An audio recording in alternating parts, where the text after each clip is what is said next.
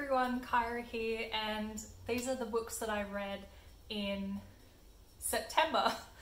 So I started off September reading The Umbrella Academy, having seen seasons 1 and 2. Pretty much immediately after season 2 I bought all 3 of the graphic novels. So I read both of those and they were fantastic. I'm not a huge reader of comics in general. I haven't really read comics since high school. This was very different for me and I really enjoyed it. I stopped after the second one, not wanting to give myself spoilers for season 3. Comics have been quite different to the actual TV series from what I can tell. The characterization is a little bit different. The plot follows a similar vein but focuses on different things. So certain things that were quite important in the TV series or like really played up were quite understated in these and vice versa. So while I don't think that I would necessarily give myself huge spoilers for the 3rd season by reading the 3rd collection of comics, I didn't want to do that. I wanted to keep them a little bit separate. So I read both of those and loved them. After that I read Dirt Circus League by Maree Kimberley. This was kindly sent to me by Text Publishing. Thank you, Text. This is a new young adult novel set in Australia and written by, I think she's from Brisbane. I think she's a Brisbane author. Yep. It's about a young woman who has moved to the Australian outback, small town, to live with her dad after having a bit of trouble. We aren't really told what that is, but we get a sense that she's been, you know, she's had some trauma in her life, that she's maybe had a bit of a violent past, and that she's now living with her, I guess, estranged father. And she falls into contact with the Dirt Circus League, who are a band of misfit outlaws who are living in the bush, and they come into town, basically have horrible reputations with the townspeople. She falls in with them, and what ensues is her uncovering the secrets and history of this cult-like group of people who live in the outback and have these really nature-based spiritual beliefs, but also they like fighting and violence are a huge part of what they do. So she kind of falls in with these people and then starts to unravel why they believe the things they do. She asks a lot of questions. There's a lot of different power dynamics at play between her and a lot of the people who are factions within the Dirt Circus League. Without saying and spoiling too much of this book, I did enjoy it. It was very different to what I would usually read.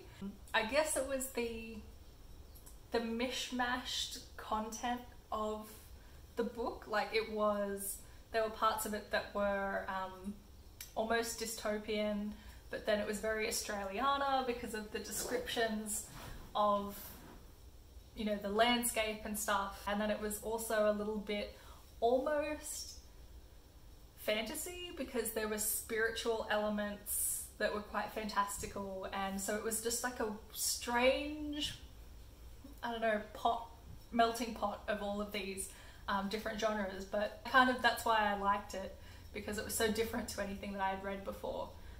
So if that sounds interesting to you, pick up Dirt Circus League by Maree Kimberley.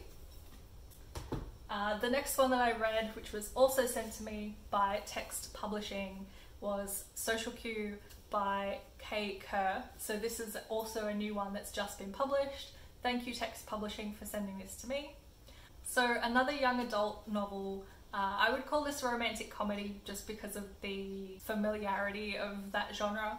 The main character, Zoe, has autism and she's just started her first internship at a place called Bubble, which in my mind is like a BuzzFeed type of blogging, startup-ish sort of vibe place. Also set in Australia, by the way. and she is submitting pieces as part of her internship, and starts to write about her experiences of dating, having autism, and missing signs that people were into her, because I guess that's quite a subtle thing when people are flirting with you, or like, you know, dropping subtle hints that, you know, I'm into you and like maybe we should go out. But Zoe just missed all of that stuff, and once people started getting in contact with her and saying like, you know, I used to have a crush on you and you rejected me, or whatever the situation may be, she starts to go on dates with these people who have got in contact with her, and each of them are very different. Some of these people, it does not go well. She's basically writing an article for each person that she goes on a date with, and sometimes it goes very badly, and sometimes it goes really well, and she starts to, I guess, explore dating in a different way. And overall, I was just really, I guess, happy to read this book. It was really light and heartwarming and funny, and I actually also learned quite a bit about autism. So Kerr is autistic, so this is an Own Voices book. So getting to read that from the perspective of an autistic young woman was fantastic. So things like masking, I knew the concept of, but other things like scripting, I had not heard of before. So it was really nice to read that, and I learnt stuff as well. So this was a really fun little book, and highly recommend to those who are looking for something, I don't know, that just makes you feel good, I guess. Yeah, so that's Social Cue by Kerr. And last up for September, and like I think one day of October, I read Rites by Hannah Kent. This was actually a really fascinating book. It's based on a true story of Agnes Magnusdóttir, who was the last person to be executed by hanging in Iceland in 1829. She was condemned to death for her part in the murder of two men, and the book takes place from both Agnes's point of view and also the point of view of the priest who is assigned to give her her last rites and spiritual journey, I guess, before her death, and the family members with whom she's staying, because she is in a prison. She's taken from the prison and given to a family of farmers, and she's to live out her final months working on the farm, which they at first are very unhappy about, to have a convicted murderer living with them.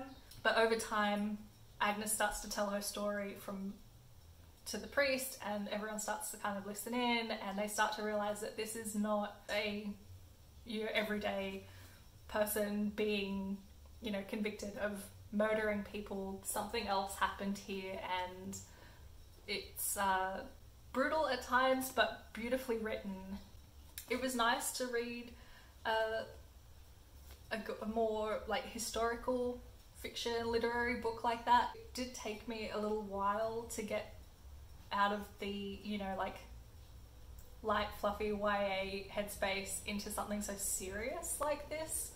Like people, yeah, there were parts that are quite intense, and there were some parts of it that I was like, this is dragging on a little bit, and then other parts where I was kind of like, they're really trying to wrap this up in the last like 50 pages. So I think the pacing for me was a little bit odd, but overall I enjoyed Rites. It probably wasn't my favourite book that I've read in the last month. I think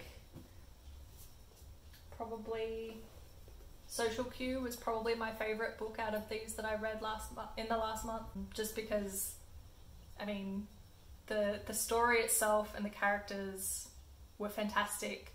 All of the characters were really well rounded. The story and plot was really great, and technically speaking, the voice of the writer was really clear, and the characters were funny, and you know, I learned stuff. I thought this was fantastic from start to finish. But yeah, I guess those are those are all of the books that I read in September. We'll see what October brings. I hope you're all having happy reading months and reading good, you know, 5-star books.